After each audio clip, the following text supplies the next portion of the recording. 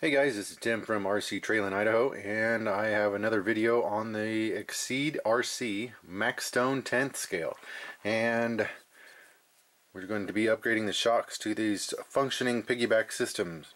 It is from G-Made, and these are the 103mm shocks, a little bit shorter than the stock shocks.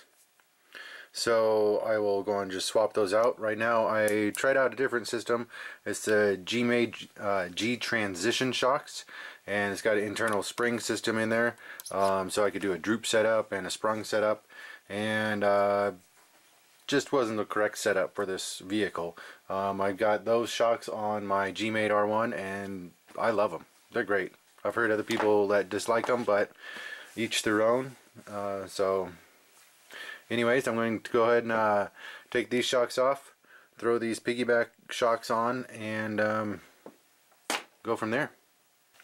Okay, I forgot to say, to take these shocks off, it's pretty simple. Just a couple screws, screw here, and the screw and nut on the other side, and that's it. Do that on all four sides. Pretty simple. Come off pretty easy. Alright guys, well, we are back, and I've got all the shocks mounted up. They mounted up pretty easily and no problems. All I have to do is just go around and adjust them after I run it, see how I like it.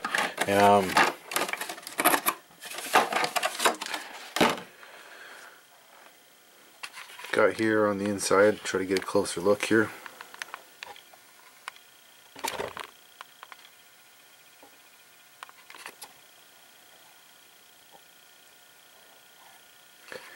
Not too bad. Flip it around so you guys can see this side.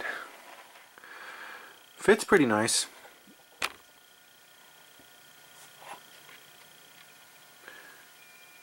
And I can't wait to see how they perform out on the rocks.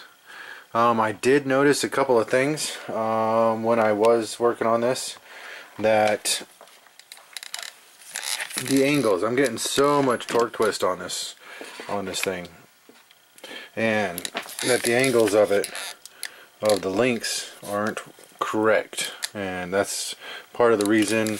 And I need to go ahead and put a bent upper links on the top of this, and these outer links need to come in the inside somehow.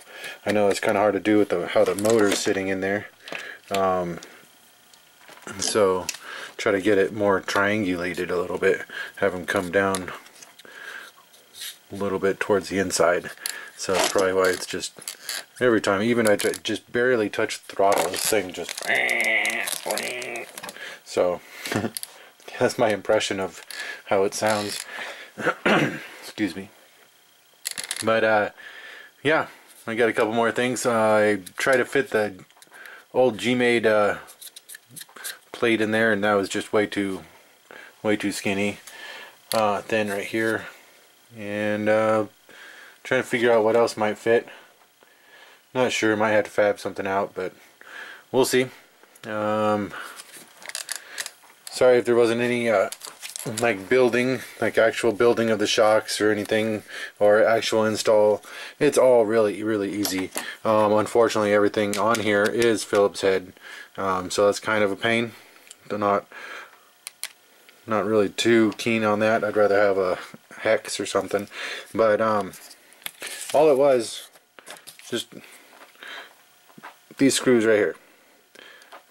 1, 2, 3, and 4 right here.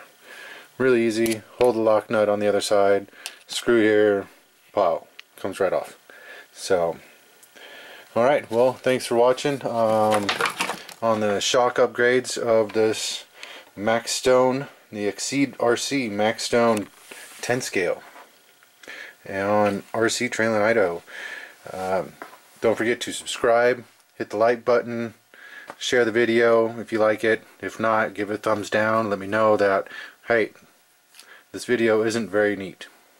So Anyways, I am getting used to talking and doing some tutorials and how-tos. I mean, there's so many on the internet right now on YouTube that it's almost pointless to do them. But on the Exceed, there's so many knockoff parts on these things that you can pretty much go buy an axial part, buy an HPI part, or something that's close to it and make it fit. So just trial and error on these ExceedRC and the the more inexpensive RCs. So anyways, thanks for watching, and I will catch you guys again later.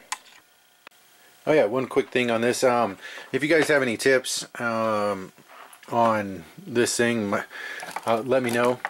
I would like to, if you have any ideas or different ideas on how to get the torque twist out of this thing, or tips, tricks, whatever, go and leave it in the comments. Leave a link if you have a video on it. Let me know. I've been kind of searching for it. Help get rid of this torque twist problem on there. Different shocks, different shock setups. I got the I had the stock shocks with the 4x4 slash spring setup on it. So anyway, just leave a comment down below.